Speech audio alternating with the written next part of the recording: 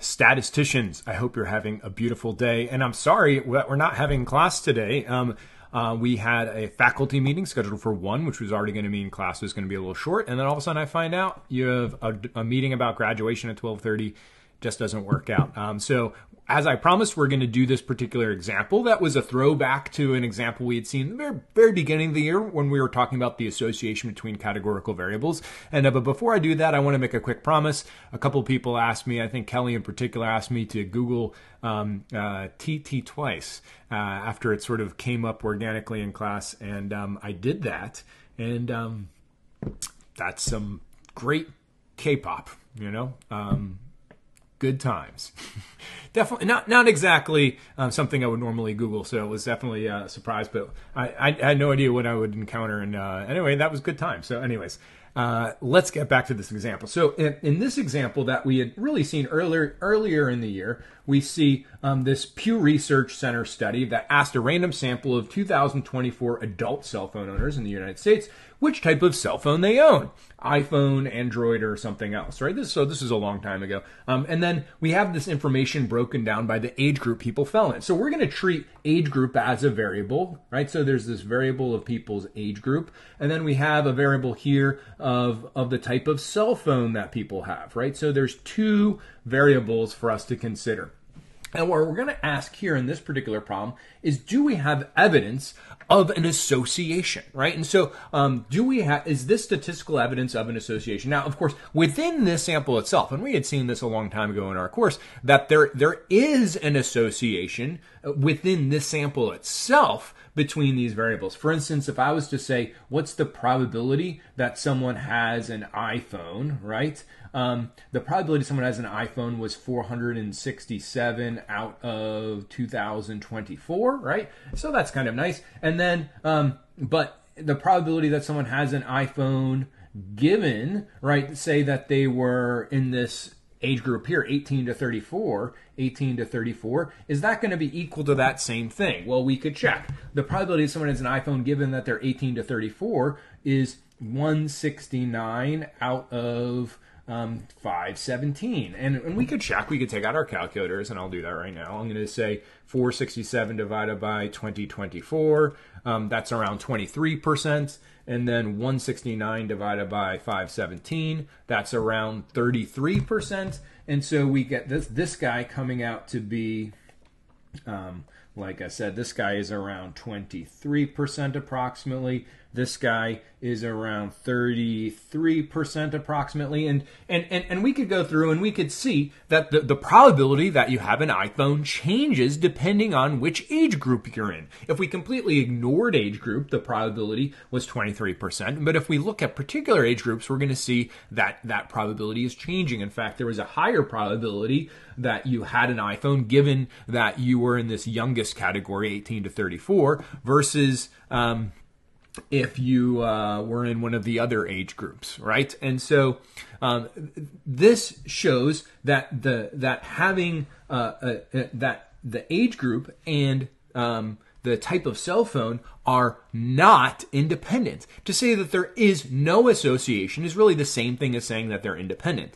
To saying that they're not independent is to say that there is an association. So we see that there is an association here, and we can make like segmented bar graphs and compare stuff and really see what the associations are. But we see that there is an association in the sample. But is the association in this sample so significant? Is the difference between what we actually have here and what we would have expected to be the results of this study if there was no association? Is that difference so large that we'll say this is significant evidence to draw a conclusion that that same association that exists in this sample exists in the entire population of all adult cell phone owners in the United States back in 2013, right? So the null hypothesis we'll make here is that there's no association, no association between age group, and type of phone,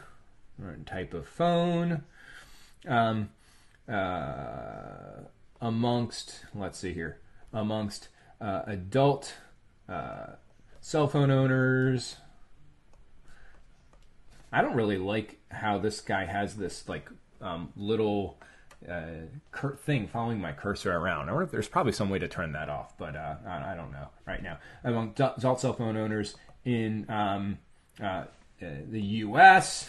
in 2013. I had a lot of details there, but I noticed that since I was writing this hypothesis in words, I wanted to be clear about the two variables that I'm saying there's an association: age group and type of cell phone. That says type of cell phone. Oh my gosh. And then also indicating the population. I'm going to be a little bit lazy here, but the alternative hypothesis is simply going to be that there is an association. There is an association. So in this type of procedure, that the burden of proof is on showing that there is an association. We're assuming that there's no association, that age would be independent of the type of cell phone you have, unless we can find statistically significant evidence to convince us otherwise. All right, so those are our hypotheses. Now, in order to carry this out, we're going to have to do a chi-square test of independence, right? And in order to do that, we'll have to make a couple assumptions. I'm not going to write all this out right now, but first we'll have to assume that this is a valid random sampling. And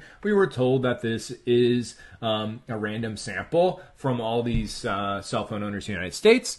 Since we assume definitely took the sample without replacement, we'll have to check the 10% condition, and we'll certainly can assume that that there are more than 10 times 2024. That'd be 20,024. There's more than 20,000 or so adult cell phone owners in the United States in 2013. So that condition would certainly be satisfied. And then the last thing we'd have to check is large counts for chi-squared. And for us, that means that we would expect in each of the cells here, right? So there's in fact 9 cells that we're worried about. That in terms of the number of people that would fit into each one of those little categories, we would have to expect at least each of those numbers to be at least 5. Now, based on our sample size, 2024, it's almost certain that we'll have at least 5 people expected to fit within each of those categories, but we won't really know until we calculate the expecteds. So how do we calculate the expecteds? Well, let's calculate the expecteds based on the null hypothesis of no association. Let's kind of do that right now, right? So what I'm going to do is actually going to roughly draw another table, right? And hopefully this computer is not responding as quickly as I'd like, but hopefully we'll survive this, right? So what I'm going to do here is I'm going to draw just kind of a rough table, kind of lining things up with what I have up there, roughly speaking. And this is really a 3x3 table. It's a little ugly. And so let's calculate the expected. So this was iPhone, this was Android, this was other, right? And I'm not going to write the age groups there, but it all is in the same order. So how would we get the expecteds? Well, remember that under the null hypothesis, essentially the probability of getting an iPhone, right, should be the same for each one of these categories and the same as overall. So for instance, 467 over 2024 should have been the same as 127 over 870, which should have been the same as 171 out of 637, which should have been the same as 169 of 517. That's what it would mean for there to be no association. Now, those aren't all the same, and we could calculate them and see that they're not, but that's what we should be getting if there really was no association here. So how am I going to try to show what the true expecteds ought to be? Well, I'm just going to basically, you could set up a bunch of proportions, right? So since 467 divided by 2024 is a kind of percentage that came out to about 23%. And so that should mean about 23% of this 517 people should have been in that category. So for instance, we should, this expected will end up being like 467 out of 2024. We'll treat that as a fraction, and we'd multiply that by 517.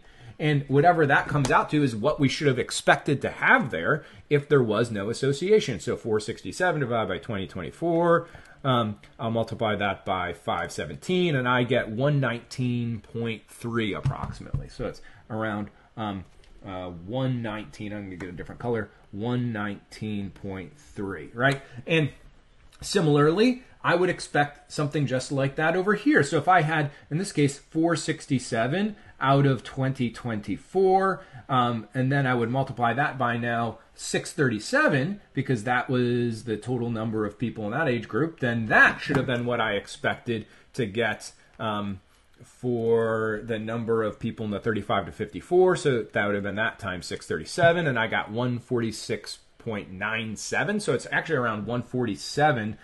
Well, I'm going to change my color. 147.0, right, if you can read that, and so on. So actually, I had calculated all these earlier, and I could just keep going through, and I'm a little lazy. I don't really feel like doing that, so I'm getting my list of the answers here right now. There's actually a way that your calculator can do it all for you as well too, but I'm just going to ignore that fact for now. So anyway, if I wrote down the rest of the expecteds where I could do it sort of using these formulas, this guy would be 200.74 about. This guy would be around 128.48. This would be 158.31. 216.21, and I have 269.23, then I have 331.72, and then finally 453.05. That's a 3 there. It looks like a B. Let me fix that. 453, right, 0.05. So just in terms of checking the conditions, in terms of our large counts condition, if we're trying to verify that we have at least a sufficient number of expecteds, this is definitely satisfied. Every single one of our expecteds here, based on the null hypothesis of no association, is definitely greater than 5. So we can make a reference to the table, and we could say, in this table of all the expected values, we can see that all of these expecteds are at least 5. And so we're justified in doing, and we'll have here is a chi-square test of association. All right, so let's carry out that chi-square test, right? Remember in the chi-square test, right, our statistic fundamentally, and I'll write this right here. The statistic is a chi-square statistic, and it's a sum. It's the sum of, let me erase this here. Oh my gosh. I should just do this with pen and paper, right? This is our test statistic. It's the sum of each of our observed values minus what we expected squared over the expected, right? So we're going to look at all the departures we have from our expectations here, right? And we'll square that sort of the residual of what we actually observed minus what we expected. We'll square that, and we'll divide that by the expected, kind of making it almost kind of like an average and adding it all up. So let's see here. The first difference that we would look at is, say, like 119.3 versus what did we actually observe? 169, right? So that wasn't the same. So if we were looking at this chi-square, now this is kind of annoying. I'm not going to write down all the calculations, but our first calculation would have said, all right, we initially observed 169 people that owned iPhones and were 18 to 34. However, we only expected there to be 119.3 of them, right? And so that was not the same. And so I would take that difference, I'd square it and divide by 119.3. So let's check. That would be like 169 minus 119.3. Let's square that. Ooh, that's a big number, 2,470.09. And then I'll divide that by 119.3, and I got 20.7. Now, already, right, just looking at that, 20.7, right, that's already ding, ding, ding, ding, pretty significant for me here because, and I'll talk about why in just a second. And then let's just do another one of these examples. Just another one of the calculations. So what else? For instance, I don't know. Let's be somewhat orderly. Let's look at these people. We saw 214 people who were 18 to 34 that owned an Android, right? And so we could say there's 214 of those people. But how many did we expect to see? Well, we only expected to see 128.48. So 214 minus 128.48, and we would square that, right? And divide by 128.48. And, oh my gosh, my computer, I don't know if you can hear the fan on my computer because my computer is going into overdrive here. It doesn't like recording this screen, and while I'm using this pen and stuff. All right, so that was another big departure, and I got a chi-square contribution of 56.9 about. So this is 56.9. Now, if we realize here, I mean, we could go and do this for a total of 9 times because there was 9 kind of little sections to our table. It was a 3 by 3 table. And so there would be 9 observed values and 9 expected in each one of those. We already see that our chi-squared statistic is going to be over right here. We already see it's going to be over 76. I mean, this chi-squared is big. So actually, I did calculate the chi-squared earlier. It's too annoying to sit here and calculate the whole thing. And as it comes out, the chi-squared statistic comes out to being 333.65 approximately, right? All right, so is that a big chi-square? Oh, man, right? Well, how would we evaluate this? The way we could evaluate this is by thinking about it in terms of the correct chi-square distribution. So another dimension here that we didn't talk about is sort of what's the chi-square distribution that we would use to think about this chi-squared statistic. Well, in this case, remember that the chi-square distributions change with the sample, I said change with the sample size. They change with the degree of freedom. Remember, degree of freedom is not connected with sample size here with chi-squareds. It's connected with the total number of categories that we have, right? And so remember we saw as a trick here, that to get the degree of freedom, which we represent with the Greek letter nu, right? It's kind of like a V. Remember the degree of freedom was the number of rows minus 1 times the number of columns minus 1. And in our class yesterday, we kind of saw why that worked. So the number of rows minus 1, so it's like r minus 1 times columns minus 1. And so the number of rows in this case was 3. 3 minus 1 is 2.